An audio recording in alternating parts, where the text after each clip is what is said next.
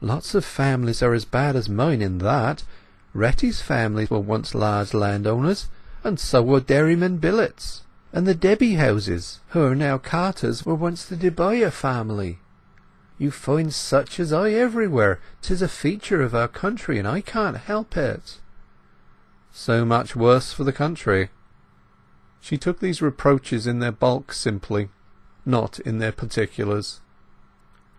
He did not love her as he had loved her hitherto, and to all else she was indifferent. They wandered on again in silence. It was said afterwards that a cottager of Wellbridge, who went out late that night for a doctor, met two lovers in the pastures, walking very slowly without converse, one behind the other, as in a funeral procession, and the glimpse that he obtained of their faces seemed to denote that they were anxious and sad. Returning later, he passed them again in the same field, progressing just as slowly and regardless of the hour and of the cheerless night as before.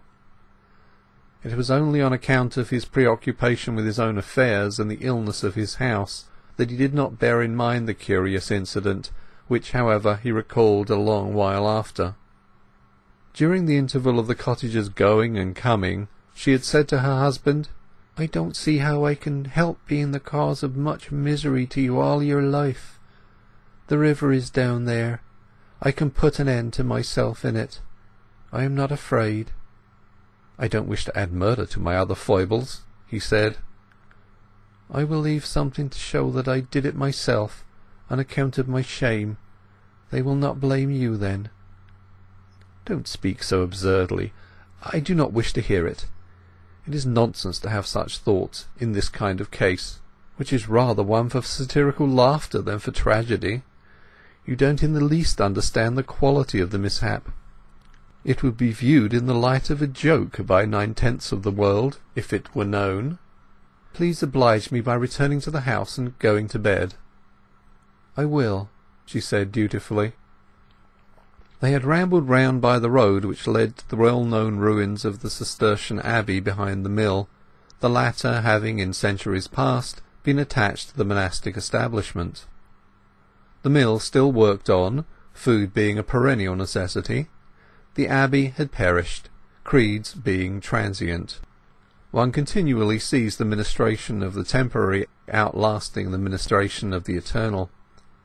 Their walk having been circuitous, they were still not far from the house, and in obeying his direction she only had to reach the large stone bridge across the main river and follow the road for a few yards. When she got back everything remained as she had left it, the fire being still burning. She did not stay downstairs for more than a minute, but proceeded to her chamber, whither the luggage had been taken. Here she sat down on the edge of the bed, looking blankly around, and presently began to undress. In removing the light towards the bedstead, its rays fell upon the tester of white dimity. Something was hanging beneath it, and she lifted the candle to see what it was. A bough of mistletoe. Angel had put it there, she knew that in an instant. This was the explanation of that mysterious parcel which had been so difficult to pack and bring, whose contents he would not explain to her, saying that time would soon show her the purpose thereof. In his zest and his gaiety he had hung it there.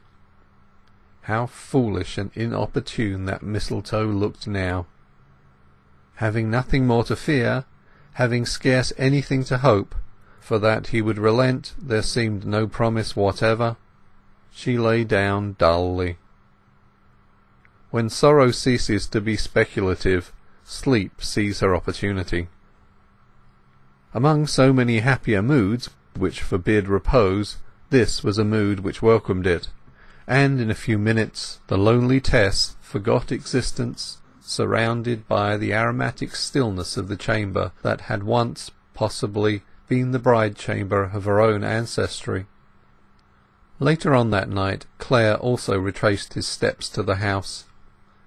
Entering softly to the sitting-room, he obtained a light, and with the manner of one who had considered his course, he spread his rugs upon the old horsehair sofa which stood there, and roughly shaped it to a sleeping-couch.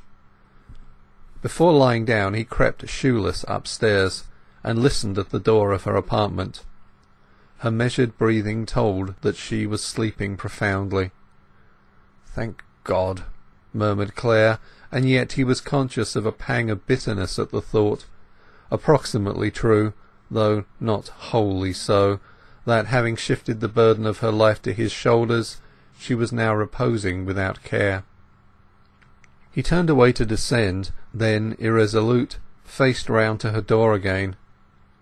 In the act he caught sight of one of the d'Urberville dames, whose portrait was immediately over the entrance to Tess's bedchamber.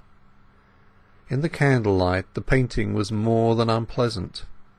Sinister design lurked in the woman's features, a concentrated purpose of revenge on the other sex, so it seemed to him then. The Caroline bodice of the portrait was low, precisely as Tess's had been when he tucked it in to show the necklace, and again he experienced the distressing sensation of a resemblance between them. The check was sufficient. He resumed his retreat and descended.